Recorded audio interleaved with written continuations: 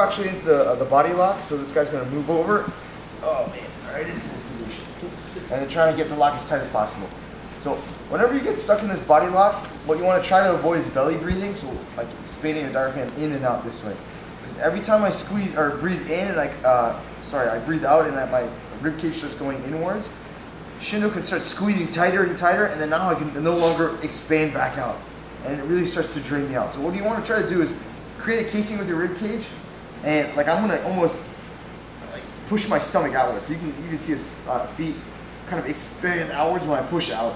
So I'm gonna keep this expanded outwards and keep my breathing while expanding. So just think about like kind of flexing your abs the whole time while breathing. It's gonna drain you, but at least you have a casing, and inside that casing, your lungs are compressing in and out through there. Try not to belly breathe. So when you're panicking, you're going, this thing's gonna get tighter and tighter like an anaconda. So breathe out and just kind of take shallower breaths until you can get out of this position. The thing with this body lock that's really uncomfortable is obviously he's squeezing on my rib cage, and now I can't do any rotation. It's hard for me to rotate left or right. It's very difficult to escape this. So first thing we're going to do is just show you the leg lock, which is probably illegal for all of you guys, but we'll just go over it anyway. So on this one, whenever someone locks this way, it's very unlikely, so that he's got his legs to the left side of me, that he's going to hook the seatbelt to the other side. Usually it's going to be matched up to the same, like there's a lock here, he's going to lock usually to this side. And it's because the way your body's already tilting, this side is more of an effective choke than kind of going counteractive with your lower and upper body. So when you're here, you can do the same thing, just controlling after this lead. And what I'm going to do is I'm going to lean this way.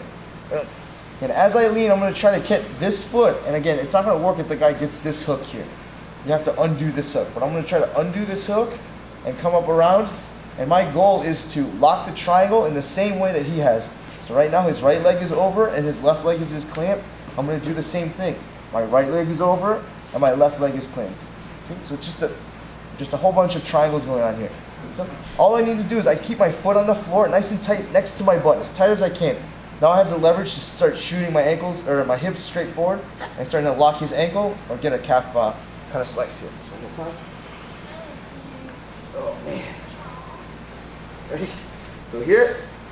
Control and defend. Make sure that choke's not a threat yet.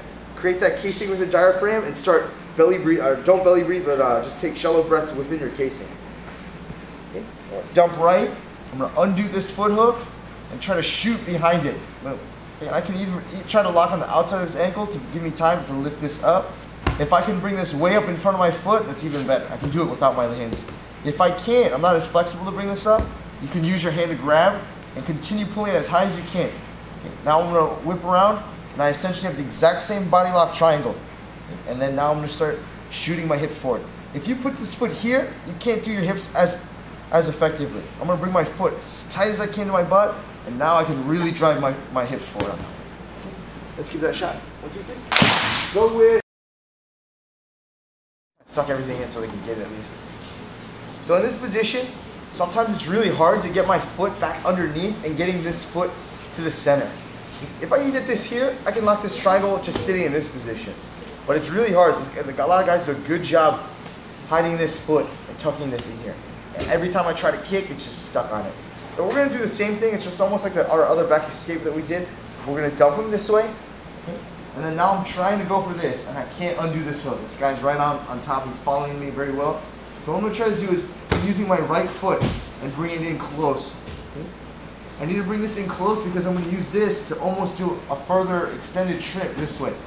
Here. Okay? And I'm putting pressure up onto his hips and his back. So I'm bringing my the middle of my back onto his sternum. And now I'm going to use my elbow to up clear. Here. Once I get right around 12 o'clock, I'm going to end up taking little baby steps with my right foot. Bang, bang, bang, and just roll him back to this side. Once I get the guy, let's turn a little bit for me. Once we get here and we're rolled to this side, all I'm going to do is use my right foot now to undo this hook that was just stuck there. So I can use my foot, whereas before it's going to be very difficult to do this. I can push this foot off and then undo.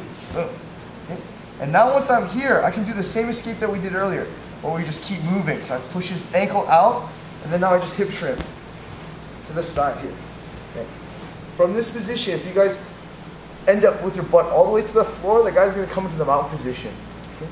So what you can end up doing is you can drop, slide and drop here, and start sitting up. Into close guard or controlling the knee and push up into the leg drag position. The other thing that you can do, so we practiced that last time, is as soon as I escape here, is you can just control this pant leg and start moving upwards. Okay? And just kind of ride up closer into his armpit. And one time, I'll start from the beginning. Against the, good. Okay. Okay, gets the body lock. He's got his foot in tight now. It's very hard for me to escape. I'm going to dump right like before. Okay. Now I'm going to try to escape here. Follow me, doing a good job.